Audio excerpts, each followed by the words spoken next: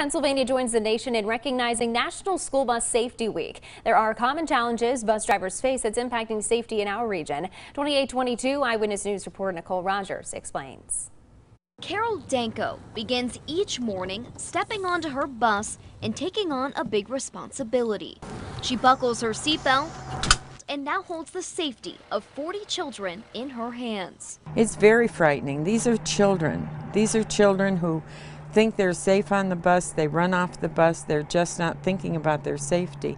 They expect other people to be responsible for them, and sometimes they're not.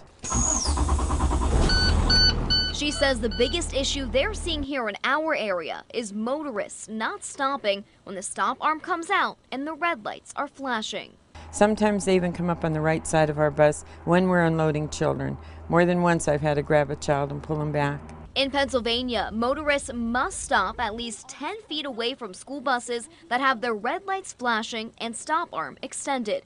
If they don't, they could face a $250 fine, 5 points on their driving record, and or a 60-day license suspension. Plenty of important laws to follow here. What happens if motorists break these laws?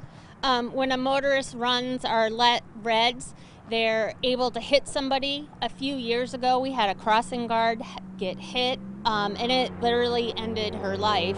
And it was detrimental not only to the driver and the children on the bus to see that, but her family too. A big responsibility bus drivers take on every day. It's why they take the time to get to know each student who enters their bus. It's important because you know who belongs where.